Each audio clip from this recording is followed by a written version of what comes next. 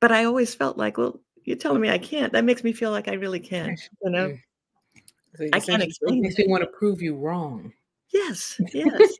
Let me show you. Prove them wrong. You Yeah, did in a yeah, big way, yeah, like in a really big way. yeah. And I I I think all yeah, of us Black women in the comic space now, thank you for that. yeah, for not backing down. I For mean, not, because right, for yeah, proving them wrong, because you proving them wrong let the rest of us know that we can continue to prove them wrong and we can do this too. yes, yes, absolutely. Believe that. You can. Everybody can.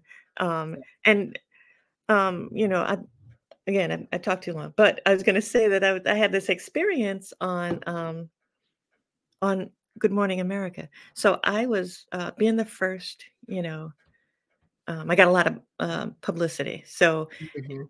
with one newspaper, and then in the early 90s, you know, People Magazine, Good Morning America, this and that and this. You know, it was very exciting times. But I can remember being on Good Morning America and sitting there with the interviewer. It was a guy, a white guy.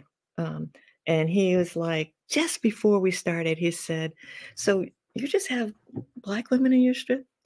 And I was like, "Yeah." He's like, "Well, how's that gonna get you more than 12 papers?"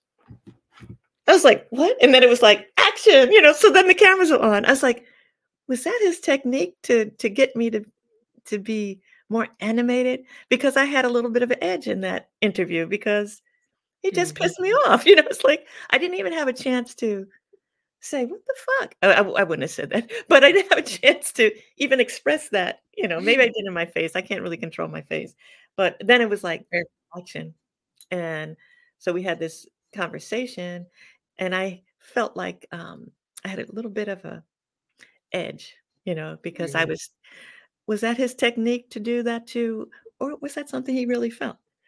You know, I'm trying to give him an out, but, it's probably Right. what he really felt, you know, like, Yeah, "This isn't gonna work." I'm like, "Well, guess what? It did work," it you did know? work. Yeah.